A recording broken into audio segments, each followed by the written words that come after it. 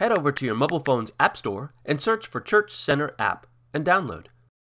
Once downloaded, you'll need to open up and find LifePoint Christian Church.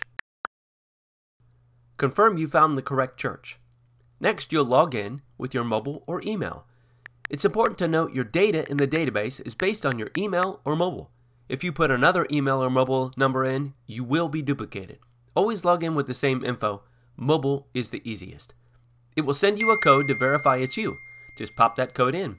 You should see your name pop up and log in. Here's how to register for a seat. Once you see LifePoint's information, you'll want to click on the events in the bottom right corner. Scroll through the events until you see the time and date of the service you're registering for. Click on Register and begin by adding the family members that will be sitting in a seat. If someone is not listed, click on Add Someone Else. It will ask you to review, and if good, press Complete Registration. You'll receive a confirmation on screen and an email if you have one on file. For those attending online only, you can register attendance too. Click on the Check-in button.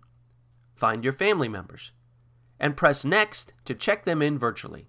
And everyone is registered. Remember, you can also press Give to donate any amount, as well as press on the top right icon to edit your information, your family's information, see what you've registered for, set up auto giving, and even download end-of-year tax documents. You'll stay logged in even if you close the app. We hope this helps you get registered wherever you are.